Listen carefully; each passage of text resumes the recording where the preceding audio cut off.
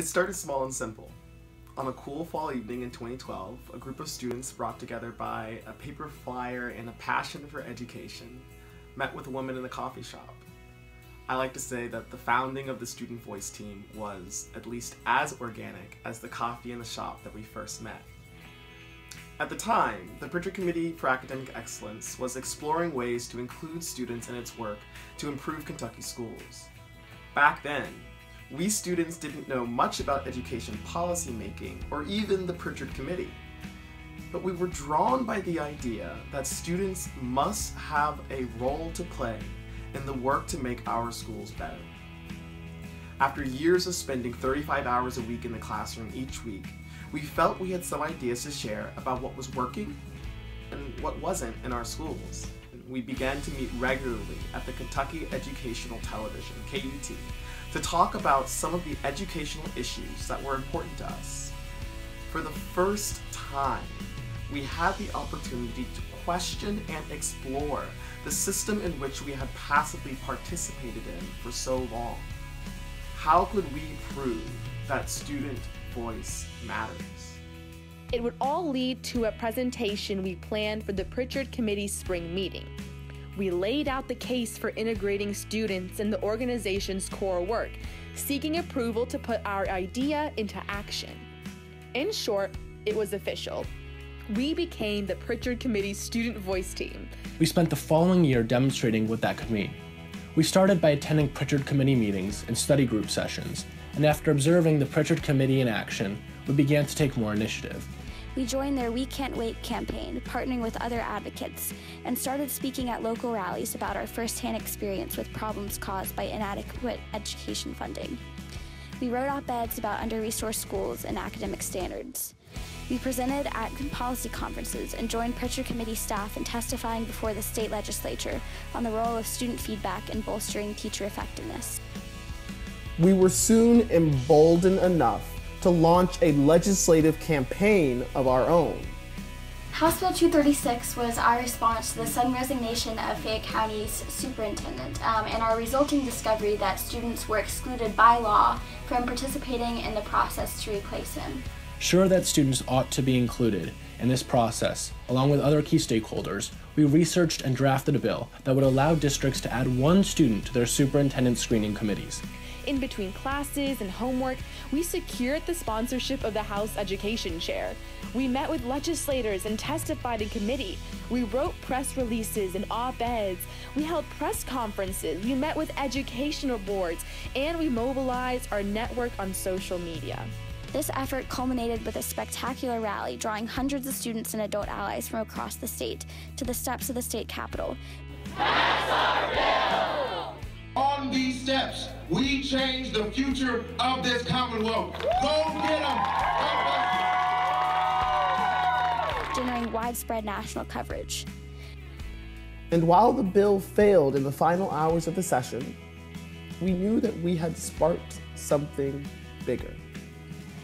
We showed people that even though we were, for the most part, too young to vote, we were not too young to have a voice in public life, especially when it came to our public schools. Even while we were lobbying the legislator, we were doing quieter work, far out of the spotlight. That year, as many of us were heading to college, we began to investigate the post-secondary transition process. In particular, we wanted to know why the jump from high school to college, trade school, or the workforce was so difficult for many of our peers. To answer this question, we turned to policy experts, fellow students, studies and statistics, and of course, our own experiences. That project, which we have since dubbed College Tripwires, and our experience campaigning for increased student involvement in school governance, led us to realize that in order to really integrate students in education policy research and advocacy, we had to amplify voices of students well beyond our own. And there has been no looking back. Ever since we've been visiting schools in all pockets of Kentucky, soliciting the stories from Kentucky's hardest to reach students to ensure that they do not go unheard. A natural outgrowth of this renewed commitment to listening to students has been our student voice audits.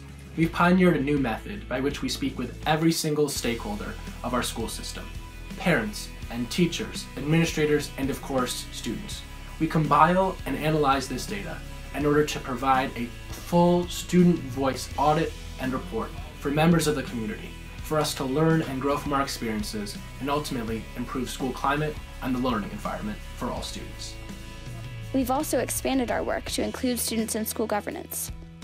We conducted original research on the status of meaningful student representation in school decision-making, the results of which we published in our Students as Partners policy report, and are currently conducting workshops across the state in order to help schools figure out how to better integrate student voice in the way they're run. And we've expanded on our college readiness research. We will soon publish our very first book, which includes original data about college readiness and stories from kids all across the state, the students behind the statistics. Moved by the power of these first-hand accounts, we began to explore how we could best share them with the rest of the world. So we created the Student Voice Forum, a student-run blog which aims to enrich education policy discussions by pairing student stories with statistics. And even as we've moved into more grassroots work, we've remained on the lookout for opportunities to work with policymakers at the grass tops. In 2016, that approach was embodied by the Powerball Promise campaign. We formed a coalition to urge the legislature to restore lottery-funded, need-based scholarships. Its success hinged upon our ability to work with other advocates and lift up the voices of students who are struggling to make the next step after high school. We are here today to take a stand for college affordability, a stand for Sam, Nandy, Jay, and the 42,000 students who do not receive the need-based scholarships they qualify for every year. Let's continue to push to make college an attainable ambition rather than an impossible dream. The subsequent restoration of $14 million to need-based college scholarships means that thousands of students are now able to receive extra financial support for continuing their education after high school.